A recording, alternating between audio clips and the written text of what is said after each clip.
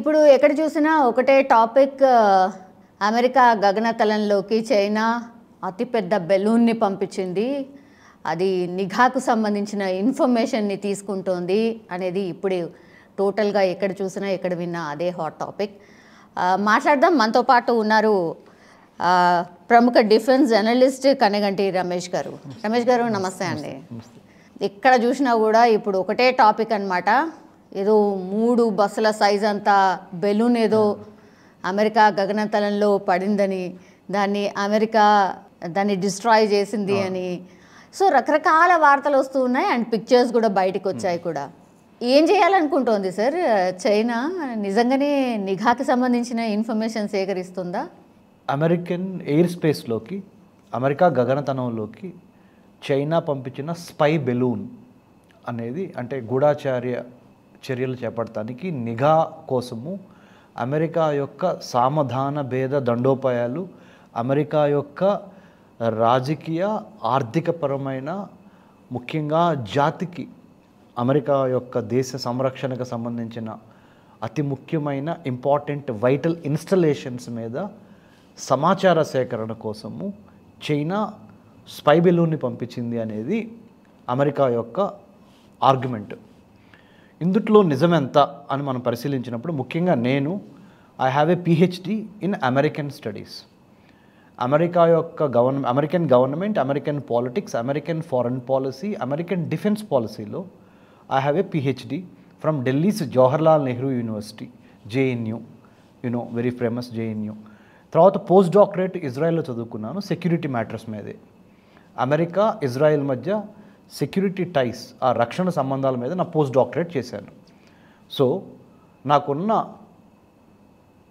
అమెరికాలో పర్యటించాను, ఇజ్రాయెల్లో 2 సంవత్సరాలు చదువుకున్నాను పోస్ట్ డాక్టరేట్. అమెరికాలో కూడా 10 American universities I have visited. So part of this experience, academic experience, research experience in the United States, I can 100% tell definitely Chinese are into spying activities, unimaginable spying activities. అంటే మీకు spine chilling అంటారు, అంటే మీకు వెన్నుపూసలు వణుకు పుడుతుంది అంటారు చూడండి మన తెలుగులో. అలాంటి కార్యక్రమాలు అమెరికా చేస్తుంది, చైనా చేస్తుంది, భారతదేశం చేస్తుంది, పాకిస్తాన్ చేస్తుంది. ప్రపంచంలో ప్రతి దేశానికి 2 రకాలైన there are 2 types of intelligence mechanisms each and every country has in this world. One is called internal security mechanism, చూస్తానికి ఒక ఇంటెలిజెన్స్ వింగ్. వేరే దేశాల నుంచి, పక్క దేశాల నుంచి సమాచార సేకరణ, గూఢాచార్య పనులు చేయడానికి ఇంకొక వింగ్ ఉంటుంది. భారతదేశానికి వచ్చేసరికి అంతర్గత భద్రత చూసేది intelligence bureau, IB, internal security, నిఘాని సేకరించడం ఐబీ పని. భారతదేశానికి వచ్చి భారతదేశం యొక్క ఎక్స్టర్నల్, అంటే విదేశాల్లో జరుగుతున్న, భారతదేశానికి వ్యతిరేకంగా విదేశాల్లో జరుగుతున్న కుట్రలను కానీ, వాళ్ళు ఏమనుకుంటున్నారు మన దేశం గురించి, మన దేశ పాలసీల గురించి అనే దాని మీద సమాచార సేకరణ చేసేదాన్ని రీసెర్చ్ అనాలిసిస్ వింగ్ అంటారు, RAW. ఓకే, ఇది భారతదేశం గురించి. మన దేశం గురించి అమెరికాలో 2 రకాల ఏజెన్సీలు ఉంటాయి. FBI, federal bureau of investigation, which is responsible to take care of the internal, అంటే అమెరికా దేశంలో అంతర్గతంగా జరుగుతున్న లా అండ్ ఆర్డర్ ఇష్యూస్ మీద కానీ మిగతా ఇష్యూస్ మీదుగా సమాచారాన్ని సేకరణ చేసి ఇన్వెస్టిగేట్ చేసి క్రైమ్ని పనిష్ చేయటం. ఇంకొకటి CIA, central intelligence agency, America యొక్క external arm of the American intelligence, is called CIA. So they have a defence head quarters called pentagon అనే ఒక చతురాకారంలో ఉన్న పోలిన బిల్డింగు, వాళ్ళ సింబాలిక్ ఇదనమాట బిల్డింగ్. పెంటగాన్, డిఫెన్స్ సెక్రటరీ కూర్చుంటారు అక్కడ, అంటే అమెరికా యొక్క రక్షణ శాఖ కార్యదర్శి. భారతదేశానికి చెందిన రక్షణ శాఖ కార్యదర్శి మన తెలుగువారు, ఇప్పుడు ఈ ప్రోగ్రాం ద్వారా చాలామందికి తెలిసింది, గిరిధర్ ఆర్మానే గారు, India's defence secretary from Telugu land, Andhra Pradesh cadre, IAS officer, 1988 batch. Giridhar ఆర్మానే గారు right now is the defence secretary of India. Okay, ఈ కాంటెక్స్ట్ వచ్చింది కాబట్టి చెప్పాను. సో ఇది స్ట్రక్చర్ గురించి మాట్లాడా. ఇప్పుడు టెరిటరీ గురించి మాట్లాడుతున్నా. ఎక్కడ జరిగింది ఇది? అమెరికన్ ఎయిర్ స్పేస్లో జరిగింది. ఎంత ఎత్తులో జరిగింది అంటే ఒక 500 to 600 ఫీట్ కన్నా ఇంకా ఎక్కువ ఎత్తులో అమెరికా గగనతలంలో చైనీస్ స్పై బెలూన్ ఎగురుకుంటూ వచ్చింది. ఎట్లా వచ్చింది అంటే Chinese spy balloon American air స్పేస్లోకి రావడానికి అంటే అమెరికన్ ఎయిర్ ఫోర్స్ కానీ, సిఐఏ కానీ, FBI కానీ, అమెరికాకి సంబంధించిన law enforcement agencies are they sleeping over are has it been ignored or don't they have the enough data or intelligence to contain a spy balloon which is actually flying on the United States of America's airspace? What does it mean? What kind of indications does the United States give or does the United States give to the whole world that a spy balloon of a big size of a, let's say, more than 100 pounds is flying over the American airspace, and then America is not in a position to stop that or detect that, deter that? What does it mean? And destroy that? అనే ప్రశ్నలకి సమాధానంగా వాళ్ళు ఏం చెబుతున్నారంటే the explanation given by American law enforcement agencies, to be precise American defence secretary R the US state department. US state department అంటే ఏంటండి, సామాన్య ప్రేక్షకులకు అర్థం కావడానికి అమెరికా యొక్క విదేశాంగ శాఖని స్టేట్ డిపార్ట్మెంట్ అంటారు. భారతదేశం యొక్క విదేశాంగ శాఖని మినిస్ట్రీ ఆఫ్ ఎక్స్టర్నల్ అఫేర్స్ అంటారు, విదేశీ వ్యవహారాల మంత్రిత్వ శాఖ. మా జేఎన్యూలో చదువుకున్న మా senior, the current foreign minister of India, doctor yes Jayashankar sir, is doing a phenomenal job. Not because that he is from JNU, I'm just sort of appreciating him. Otherwise also he's doing a fantastic job. Okay, number one. Number two, American air స్పేస్లోకి Chinese spy balloon ఎలా వచ్చింది అంటే Canada border నుంచి north American కాంటినెంట్లో ఉత్తర America ఖండంలో 2 దేశాలు ఉన్నాయి. పైన ఉత్తరాన Canada, కింద యునైటెడ్ స్టేట్స్ ఆఫ్ అమెరికా, ఇంకొద్ది కింద సెంట్రల్ అమెరికా, ఇంకొద్ది కింద సౌత్ అమెరికా. ఇది భౌగోళిక స్వారూప్యము are the territorial description of that particular this thing. Okay, with in the north American continent Canada and United states are very good friends. వాళ్ళిద్దరి మధ్య చాలా స్నేహ సంబంధాలు ఉన్నాయి కాబట్టి free moment of people, free moment of goods జరుగుతూ ఉంటుంది. So Canadian air స్పేస్లో నుంచి ఈ స్పై బెలూను యునైటెడ్ స్టేట్స్లోకి ప్రవేశించి యునైటెడ్ స్టేట్స్లో మాంటానా అనే ఒక రాష్ట్రం పైన ఎగురుతున్నప్పుడు మన అమెరికన్ సెక్యూరిటీ ఫోర్సెస్ డిటెక్ట్ చేసి జో బైడెన్ అమెరికన్ ప్రెసిడెంట్కి సమాచారం వెళ్ళినప్పుడు they have weighted till it reached the Atlantic ocean, అంటే north east of America, New York నగరము, రైట్, ఆ దాటి అట్లాంటిక్ ఓషన్ మీదకి వచ్చినప్పుడు the moment it has gone on to the Atlantic ocean పైన ఉన్నప్పుడు that's where they took a decision to neutralise it or shoot it down. They shot it down. Yes, దానికి ఒక reason కూడా చెప్తున్నారు కదండి, అంటే ఒకవేళ మనం పేల్చేసినప్పుడు అది ఆస్తి లేదంటే ప్రాణ నష్టం. I will also explain that. Very good question Soumya గారు, I think very timely question. ఎందుకంటే the quality of the interview depends upon the quality of the question posed by the interviewer, and you have posed a right question. So my hearty congratulations to you on that count. Yes, very very important question. If I wanted to bring it down, అంటే నేను దాన్ని పడగొట్టాలంటే ఎప్పుడు దాన్ని neutralise చేయాలి, అంటే ఎప్పుడు దాన్ని కిందకు తీసుకురావాలి. ఒకవేళ దాన్ని పేల్చివేస్తే ఆ బెలూన్ లోపల ఏముంది, విషవాయువులు ఉన్నాయా? ఉండొచ్చు, could be, right. there could be poisonous gas inside the balloon, number one. There could be something where radioactive material, you never know. Given the COVID-19 and the virus, given the pandemic situations, corona virus ఇదంతా నేర్చుకున్న తర్వాత ఆ బెలూన్లో ఏమన్నా biological weapon, అంటే biological gases are viruses, you never know, right. So they set to themselves, అంటే American law enforcement ఏం చేసినాయంటే collateral damage అంటారు ఇంగ్లీష్లో, అంటే తెలుగులో ఏంటంటే మనుష్యులు, ఆస్తి, ప్రాణ నష్టము, ఆస్తి నష్టం జరగకుండా ఆ బెలూన్ని మనము నిస్తేజం చేయాలి తెలుగులో, ఆర్ ఆ బెలూన్ని కూల్చివేయాలి అనుకున్న దానికి అట్లాంటిక్ మహాసముద్రం పైకి వచ్చే వరకు వెయిట్ చేసి అక్కడ కూల్చివేశారు. కూల్చివేసిన తర్వాత ఆగలేదు వాళ్ళు. దే హ్యావ్ డెబ్రీస్ అంటే ఆ కూల్చివేయబడిన ఆధారాలు, శకలాలని మళ్ళీ అమెరికన్ నేవీ అట్లాంటిక్ మహాసముద్రంలోకి వెళ్ళి ఎక్కడైతే ఆ బెలూన్ కూలిపోయిందో ఆ శకలాలను మొత్తాన్ని కలెక్ట్ చేసి సేకరించి దాన్ని ఇప్పుడు టెస్టింగ్ చేసే స్థితిలో ఉన్నారు. ఇది జరుగుతున్న పరిణామం. దీని నేపథ్యంలో సౌమ్య గారు, చైనీస్ ఫారెన్ మినిస్ట్రీ, చైనా యొక్క విదేశాంగ శాఖ మొదట్లో ఏమన్నారంటే ఈ స్పై బెలూను మీరు అనుకున్నట్టుగా గూఢాచారానికి సంబంధించింది కాదు, మేము పౌరుల యొక్క దేశం యొక్క హితాన్ని అంటే to the welfare of the society we wanted to conduct certain programmes are research.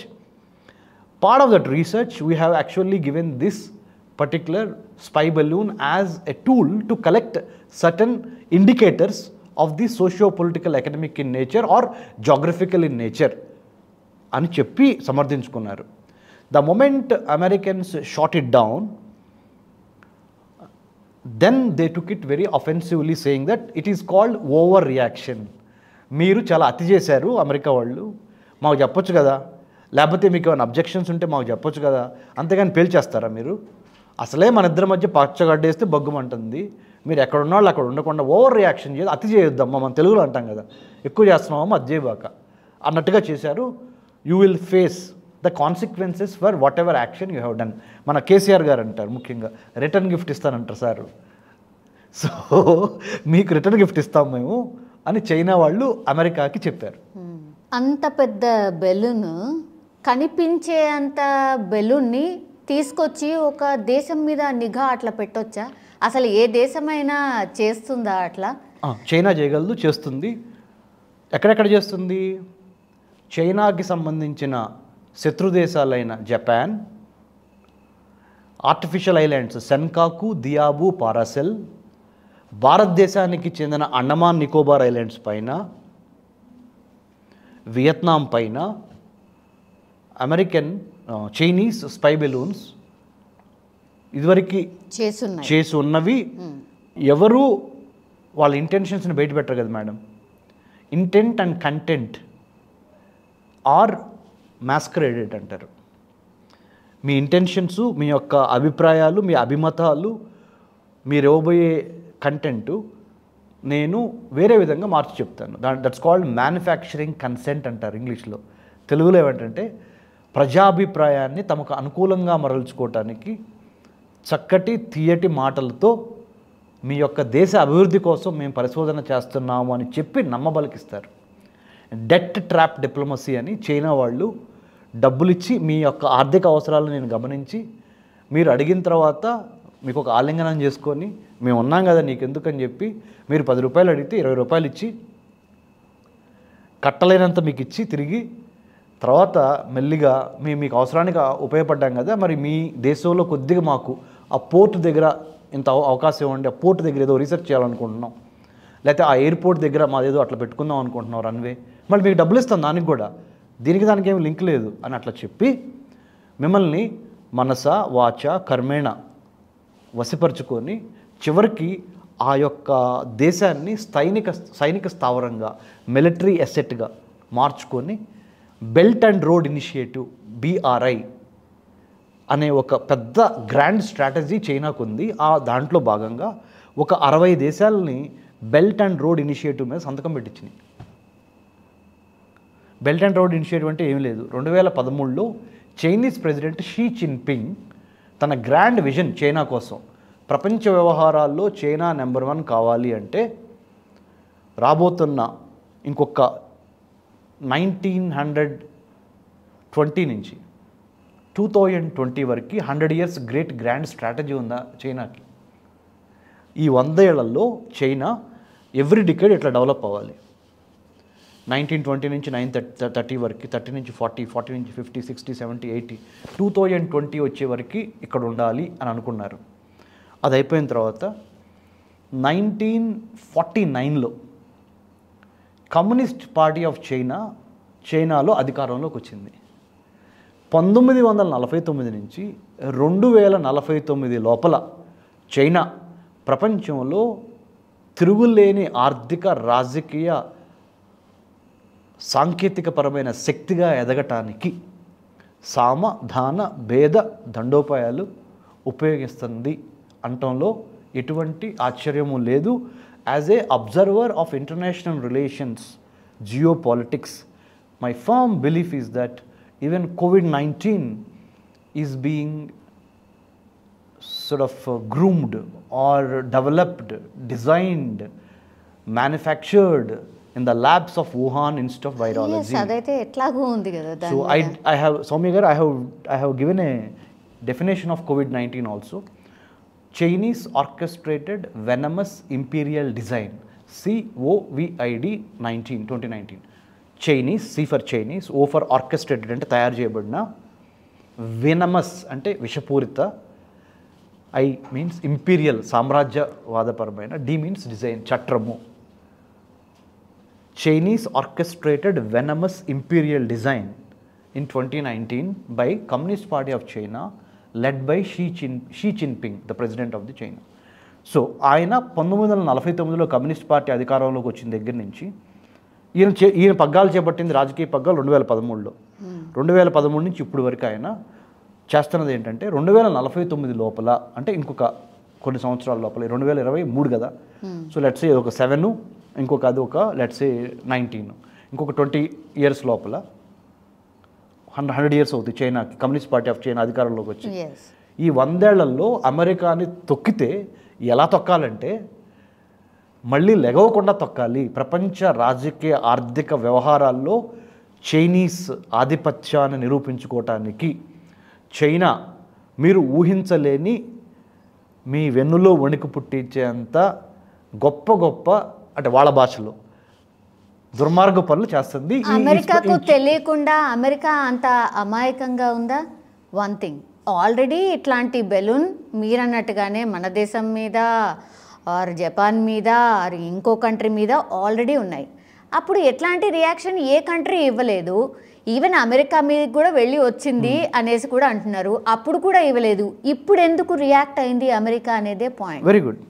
Now there are 2 ways of doing things Soumya గారు. ఒకటి, కనపడే విధంగా చేసే ఆపరేషన్స్ని ఓవర్ట్ ఆపరేషన్స్ అంటారు. కనపడకుండా చాప కింద నీరులాగా చేసేదాన్ని కోవర్ట్ ఆపరేషన్స్ అంటారు. there are certain overt operations, there are certain covert operations done by every country in the world. భారతదేశం చేస్తుంది, చైనా చేస్తుంది, జపాన్ చేస్తుంది, అన్ని దేశాలు చేస్తాయి. So Chinese are up to this game, they have gone to any extent. And also మీకు ఒక విషయం చెప్పాలి సౌమ్య గారు, అండ్ ప్రేక్షకులు కూడా అగ్రీ చేస్తారు. ఈ ఎక్స్పెరిమెంట్ చేయటం ద్వారా ఆ బెలూన్లో ఏమీ లేకపోవచ్చు. ఉదాహరణ, బెలూన్లో ఏమీ లేకపోవచ్చు. స్పై బెలూన్ అమెరికా గగనతలంలోకి రావటం మూలన ప్రాణ నష్టము, ఆస్తి నష్టం జరగకపోవచ్చు.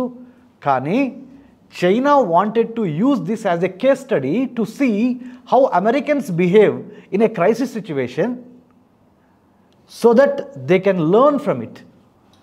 That's what the Chinese are up to. It's not about how much of damage the spy balloon has done to the United States of America. It is the wherewithal, the strategy, the planning, the preparation, and how my enemy reacts to what I have done. నా శత్రువు నేను కొట్టిన దెబ్బకి ఏ విధంగా react అవుతాడు అని నేను case study ద్వారా మీరు ఎట్లా రియాక్ట్ అవుతారో నేను స్టడీ చేస్తున్నా. That's what Chinese are doing. అక్కడ ఏమి లేదు, ఆ బెలూన్లో గాలే ఉండొచ్చు, ఓకే, కానీ అమెరికా ఎలా రియాక్ట్ అవుద్ది, ఎలా రియాక్ట్ అయితే రేపొద్దు వార్ గేమ్స్ అంటారు మేడం. యుద్ధానికి సంబంధించి యుద్ధం భూమి మీద జరగబోయే ముందల మైండ్లో జరుగుద్ది. The war is on your mind, in your mind. The war is in your brain. So శత్రువు యొక్క మూమెంట్స్, శత్రువు యొక్క చతురత, క్యాపబిలిటీ, రియాక్షన్ టైం అసెస్ చేయటానికి ఇది ఒక చిన్న ప్రోటోటైప్ అంటే what do you call that, trial to see what is my enemy up to ane context idi. Tomorrow the truth will come out. Americans might say there are some explosive material, there are some radioactive material, there are ప్రాణాలకి హాని కలిగించే జీవ రసాయన ఆయుధ వాయువులు కూడా ఉన్నాయని రేపొద్దున America చెప్పొచ్చు. చెప్పిన తర్వాత అది ఒక పెద్ద ఇష్యూ అవచ్చు. ఎందుకంటే తైవాన్కి చైనాకి పడట్లా, రైట్? అమెరికాకి చైనాకి పడట్లా. శత్రువు మిత్రుడు, నెంబర్ 1. నెంబర్ 2, క్వాడ్ అని 4 దేశాలు కలిసి, quad United states of America, India, Japan, Australia, ఈ 4 దేశాలు కలిపి ఇండియన్ ఓషన్ పసిఫిక్ ఓషన్ మధ్య 21వ శతాబ్దంలో జరిగేదంతా ట్రేడ్ అంతా ఈ రెండు సముద్రాల మధ్య జరుగుద్ది. సీ ట్రేడ్ అంటే సముద్రాల మీద షిప్పులు 90% of the world trade is see trade, not the air trade are train trade. So ఈ 2 మహాసముద్రాల మీద ఆధిపత్యం ఎవరైతే సాధిస్తారో వాళ్ళదే 21వ శతాబ్దం. మా ఇంటర్నేషనల్ రిలేషన్స్లో కానీ, మా జియో పాలిటిక్స్ అదే డిసిప్లిన్లో కానీ we have a saying, 21st century will be dominated by women power, that is you, and the Indian Ocean, Pacific Ocean powers. Whoever has hold on Indian Ocean and Pacific Ocean, they will dictate the trade, economic, military aspects of the global assets. Okay, మీరు అన్నట్టుగా ఇప్పుడు China expect చేస్తుందేమో, maybe America ఎట్లా react అవుతుందో అన్నట్టుగా, కరెక్ట్గానే China expect చేసినట్టుగానే America react అయిందా? Right, we have to wait and see. అంటే this is a hypothetical question because the story is unfolding. Story ఇంకా ఫినిష్ అవ్వలేదు కదా, ఇప్పుడు స్టార్ట్ అయింది, బిగిన్ అయింది. So we have to wait and see what is it up to the Chinese expectations are it up to the American expectations. ఇది మనం we have to see, wait, watch and make notes.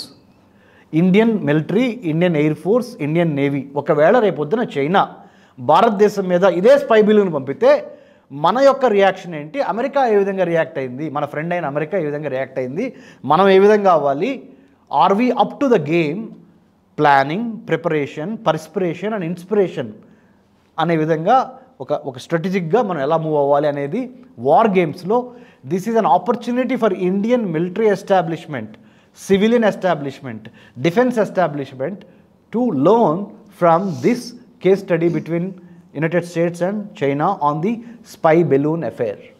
కానీ spy శాటిలైట్స్తో already clear pictures ఉన్నా కూడా మళ్ళీ spy balloon, right, that's a good question again.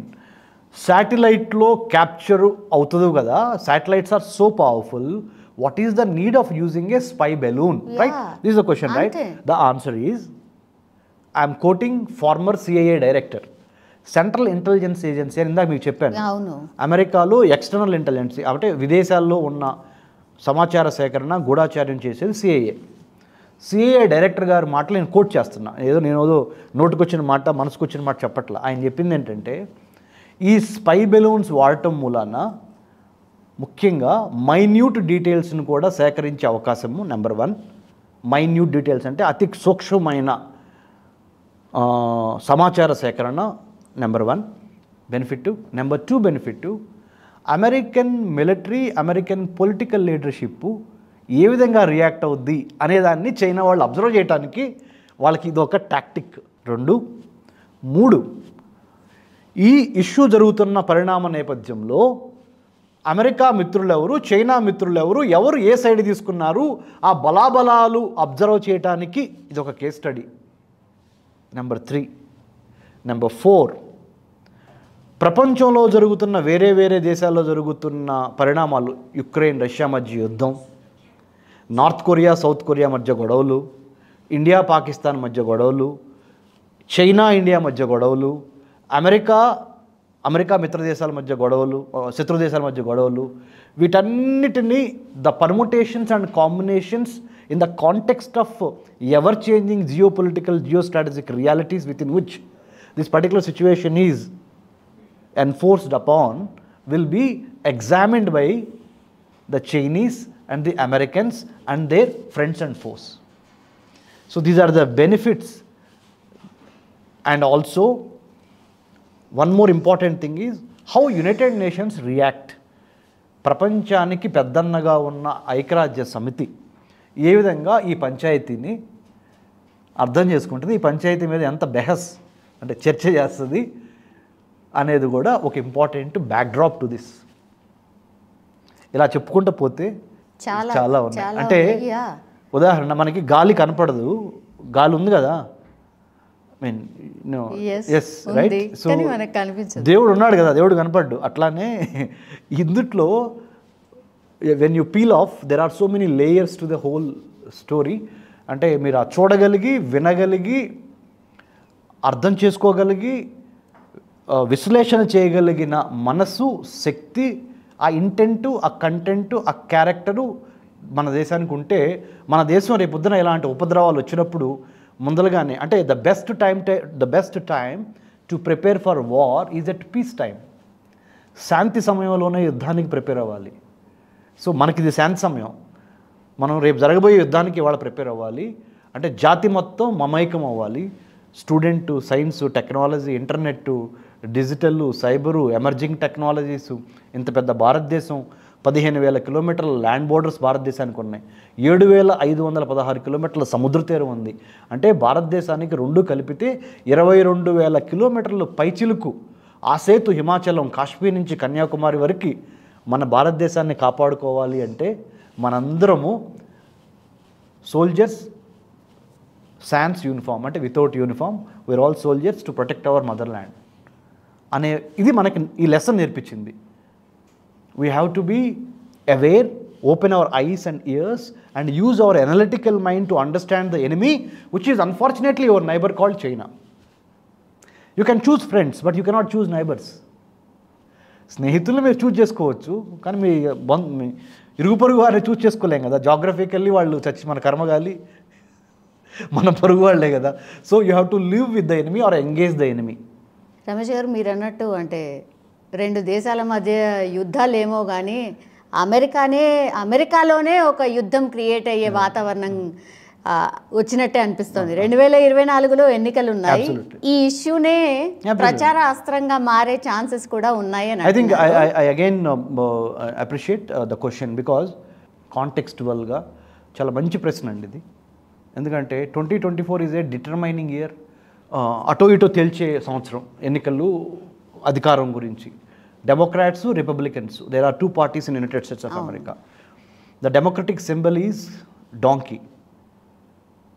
మన TRS గుర్తు ఇక్కడ car ఎట్లనో ఇప్పుడు బీఆర్ఎస్ అయింది, కాంగ్రెస్కి చెయ్యట్లనో, బీజేపీకి కమలం ఎట్లానో అమెరికాలో డెమోక్రటిక్ పార్టీకి, ఇప్పుడు పవర్లో ఉన్న పార్టీ డెమోక్రటిక్ పార్టీ, వాళ్ళ యొక్క symbol, democratic party symbol donkey.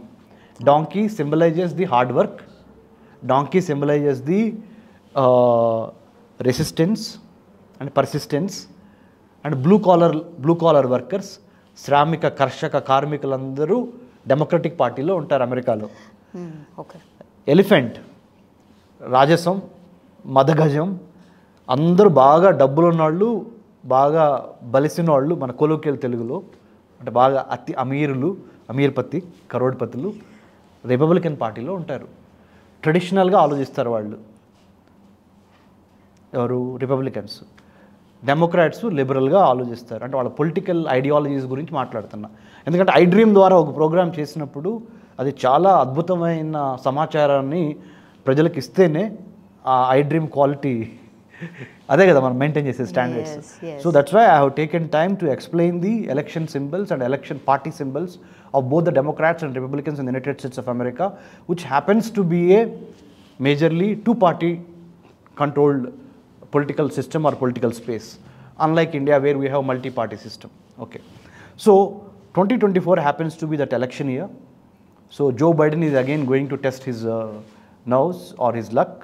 So given this, I think Joe Biden will use this also, or the opponents of Joe Biden, Republicans also can use this as a critical point to choke his neck, choke his, this thing. So yeah, you're right. Cool. Yeah, that's, I think they are all outguns by Republicans to take care of the Democrats in the upcoming election fray. 2020, yes, it's definitely a potential issue. Lastly, what you can say? Yeah, this whole episode, we have, ఇది మనకి ఒక అదృష్టం అండి. ఒక క్రైసిస్ని observe చేసే అవకాశం దేవుడు మనకి ఇచ్చాడు. అది ఎలాంటి క్రైసిస్? 2 పెద్ద దేశాలు, ఒకటి ద క్యాపిటలిస్టిక్ కంట్రీ, ఇంకోటి the communist country. That is capitalist is obviously United States of America, the democratic political system with communism as at the helm of affairs, Communist Party of China in China. When they fight with each other, మనం పక్క నుంచి ఆ యుద్ధ నీతిని, ఆ యుద్ధ రీతిని, ఆ యుద్ధ నీతిని అర్థం చేసుకొని మనము జాతి మొత్తం మమేకమయ్యి భారతదేశము ఒకటయ్యి రేపొద్దున ఎలాంటి అవాంతరాలు వస్తే మనం ఎలా దీన్ని తిప్పికొట్టాలి అనే దాని మీద యుద్ధానికి కార్యోన్ముఖులను చేయడానికి, సన్నద్ధులు చేయడానికి ఈ యొక్క crisis gives that leadership, because leaders are Born out of the crisis. That's what I take in that way. Yes, thank you so much. Thank you అండి సౌమ్య గారు.